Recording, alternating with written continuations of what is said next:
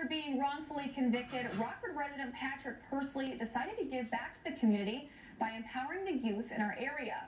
Persley founded the movement I Am Kid Culture as a way to inspire kids, reduce gun and gang violence, and promote and encourage higher education.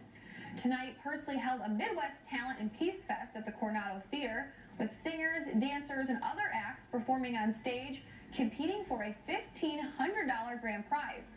Organizers want to showcase the young talent we have in our community and promote peace through the arts.